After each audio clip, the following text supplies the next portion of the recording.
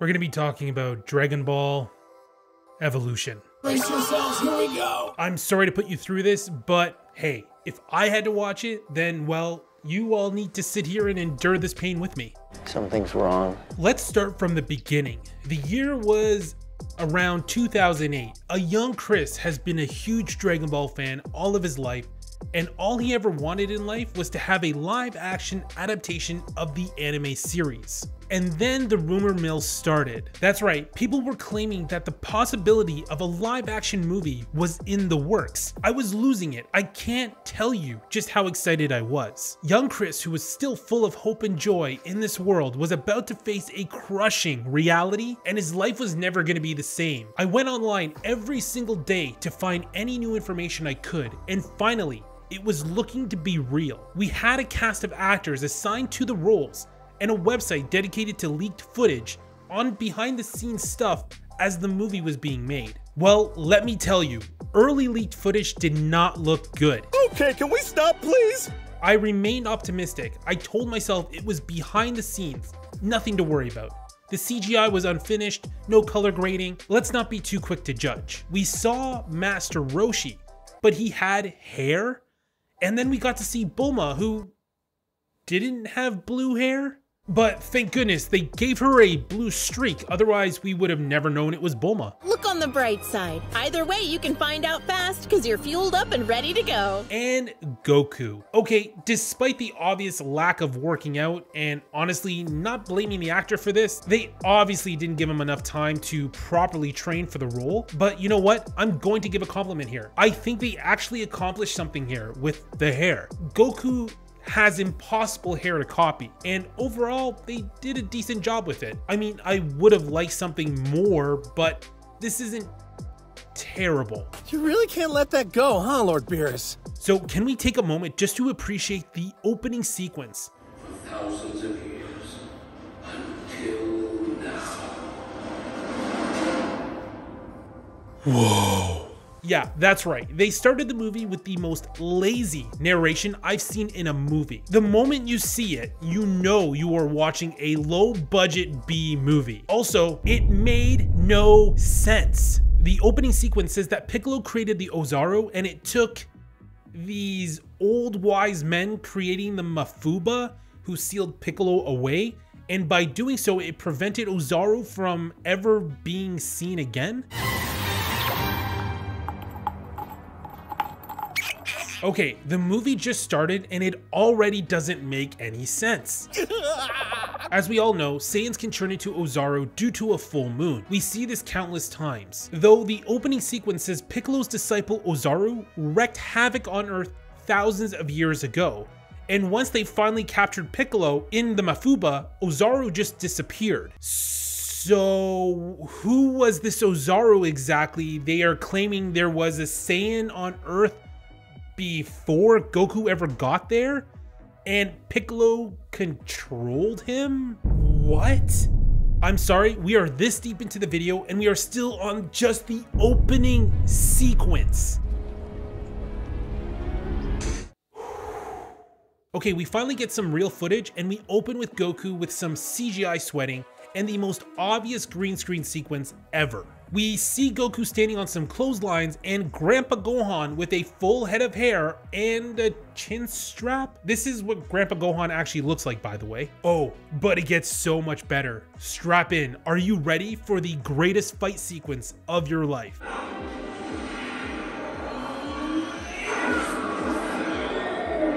Yeah, we are not even 4 minutes into this movie and it's already a dumpster fire. But truthfully, can we take a moment to appreciate that kick? I just love everything about it. The physics of it make no sense. The placement of his foot pointing directly upward as he moves towards Grandpa Gohan.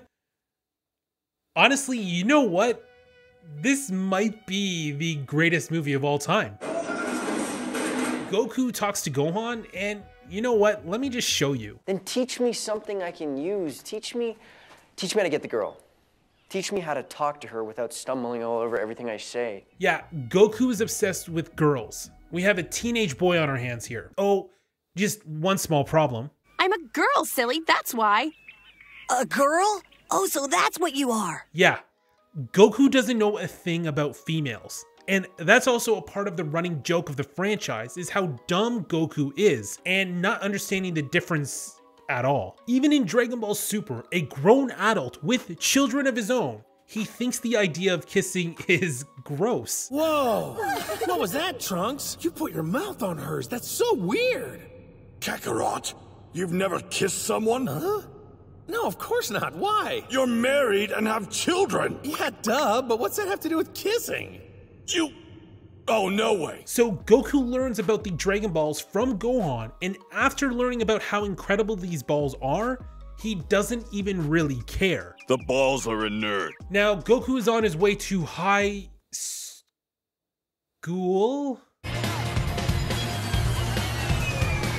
You know what really lets me know I'm watching Dragon Ball? That's right, high school. Nothing says Dragon Ball like Goku going to high school. Make me pay Giko. So Goku's being bullied because...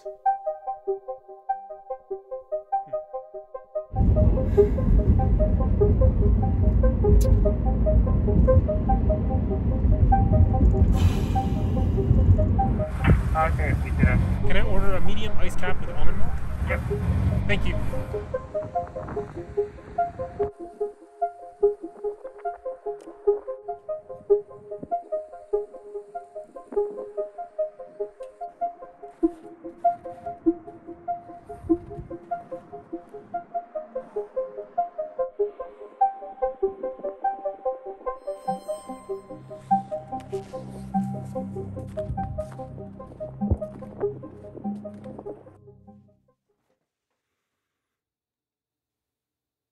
I don't know.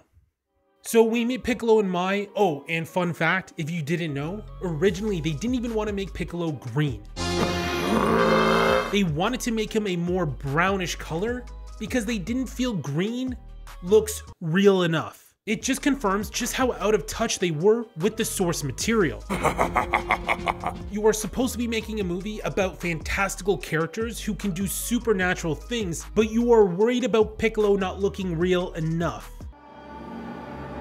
We move on to our next fight scene, as we are introduced to Chi-Chi, who invites Goku to a party. Beauty awaits. His bullies show up and we get the stereotypical bully scene as Goku says he promised he wouldn't fight. I made a promise that I wasn't gonna fight. Let me take a moment to acknowledge that this is literally the opposite of something Goku would actually say. He loves to fight. He lives for it. That is his entire character.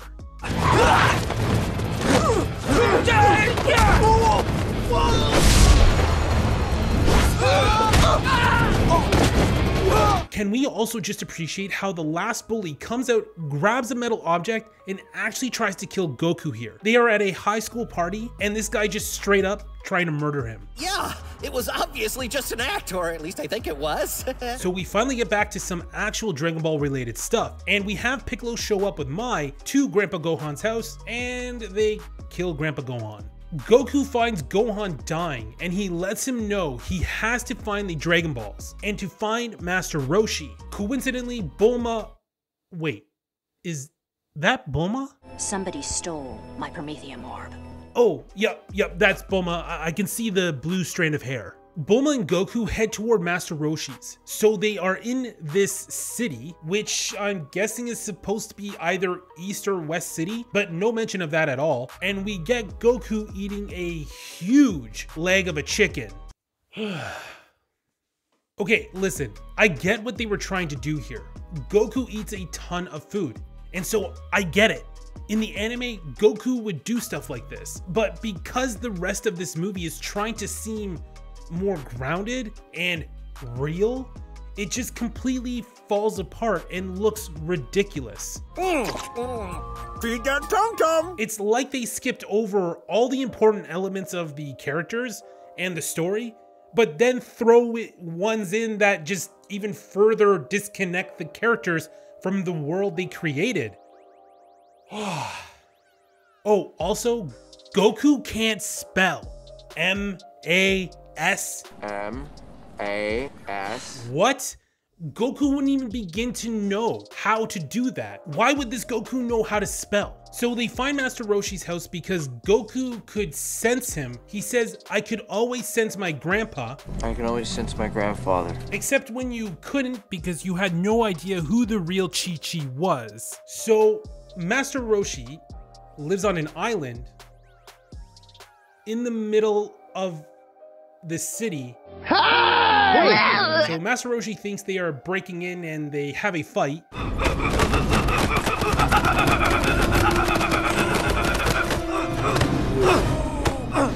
I will say, Master Roshi's shirt is pretty great. Well, we have the entire band together now. We have Roshi, Goku, Bulma. Oh, right, Yamcha. How could we ever forget about Yamcha?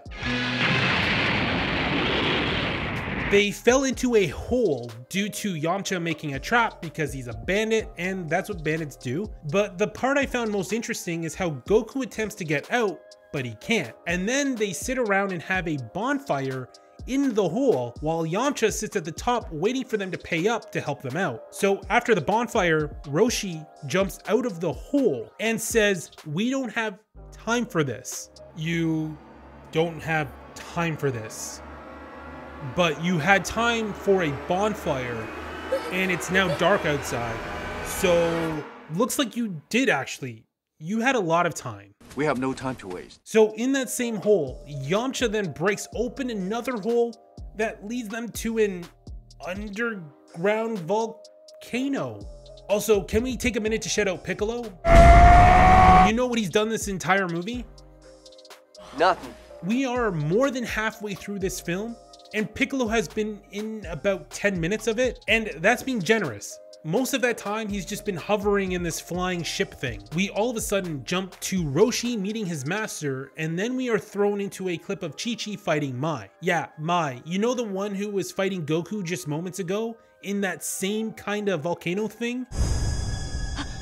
This makes no sense. Who wrote this? Also, Goku is watching and notices Mai, yet is acting as if he had no idea who she was. Then we jump again and Goku is training with Roshi. This movie has a habit of just jumping from scene to scene and nothing really flowing. Goku decides he's going to cheat because he can't learn air bending. Why they are doing air bending in a Dragon Ball movie, I don't even understand anymore. So with the power of teenage Goku liking girls, he masters the airbending thing and gets to kiss Chi-Chi. I need a drink.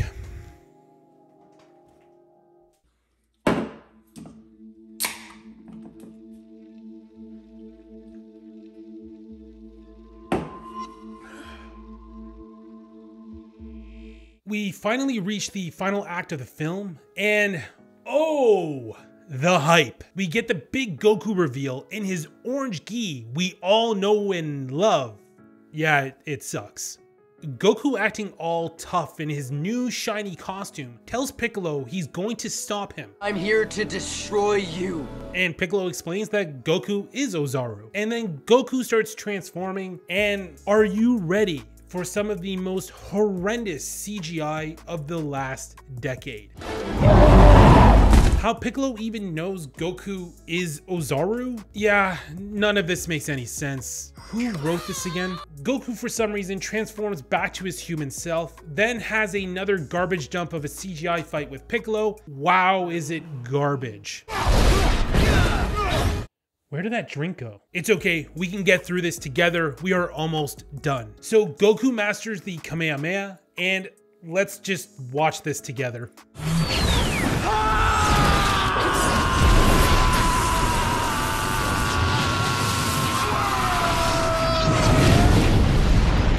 There we have it. Piccolo is dead. It's finally over. Oh yeah, forgot to mention, Master Roshi died earlier trying to use the Mafuba, but seriously, who cares? Goku brings him back to life using the Dragon Balls anyway, and we get a scene of Shenron for the first time as well. And Shenron, for some reason, I guess is a baby dragon? He's so small. Anyway, Goku gets the girl and gets to have another makeout scene with Chi-Chi. Oh, did you think this movie was done?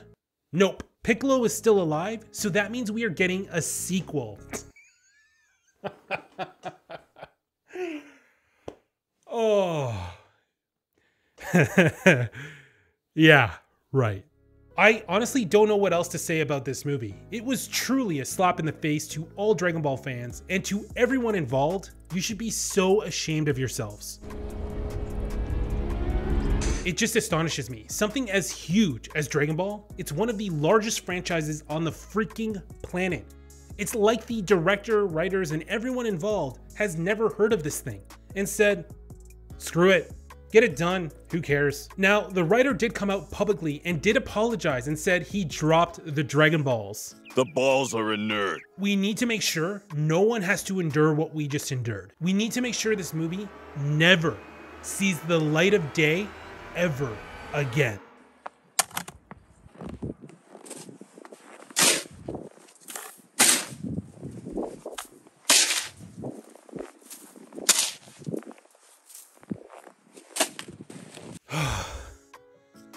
We did it. This movie never has to be spoken of ever again. But what you should do is share it so that way we can get others to join in on our misery. And if you haven't done so, don't forget to subscribe, like, and leave a comment. I need to know your pain that you felt from this movie. Thank you so much. If you are still watching this, I put a ton of work into this video and I really wanted to do my best, as this has been something I've wanted to share with everyone for so many years. That's it for this one. I'll see you in the next video.